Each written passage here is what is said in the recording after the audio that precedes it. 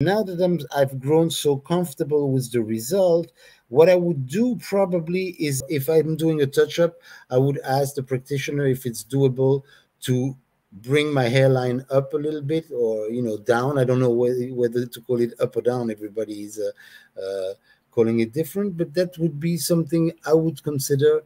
Yeah, and I was just going to say that I think that's a great thing about keeping the hairline a little bit higher, especially, I mean, you probably know yourself that, with Scalp Culture, we always keep the hairline slightly higher at first anyway.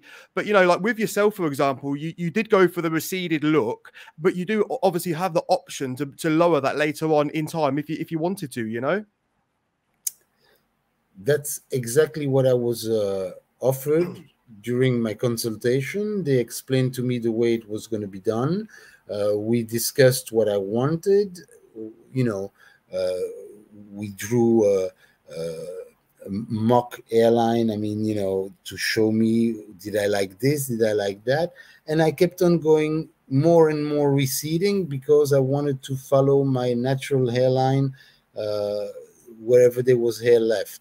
And then, as the artist was scattering around whatever was drawn, I mean, it so happened that it came like maybe a millimeter below my hairline, but it looks amazing. Excellent. I mean, I'm sorry to say myself that it looks amazing, but I'm very pleased. Yeah, well, thank you very much for joining us, Marc, and especially for taking the time out, at 3 a.m. in the morning in Thailand, where you are there. We do appreciate that. And I just found that, this conversation is interesting for people to hear it from a customer's point of view. We hear a lot from artists that do the treatments, but it's very nice as well to hear it live from somebody who's had the treatment, and listen to your thoughts on the treatment. So we do appreciate you sharing that with us.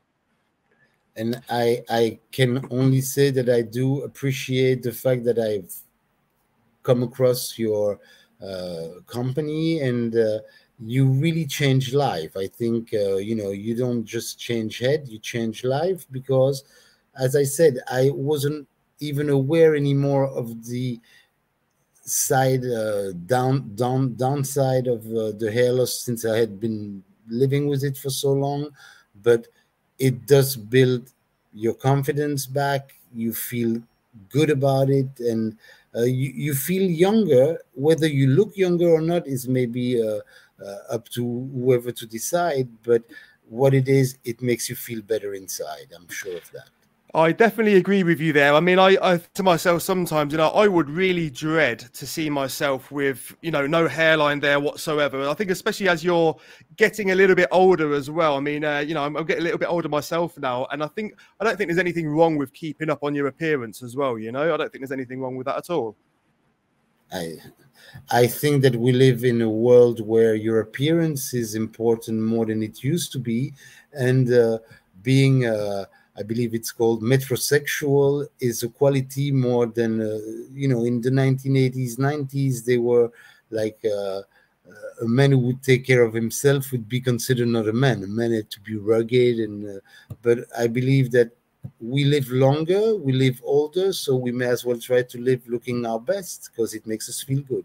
If you enjoyed this clip from the Scalp Culture podcast, be sure to check the links in the description box below to see the full video.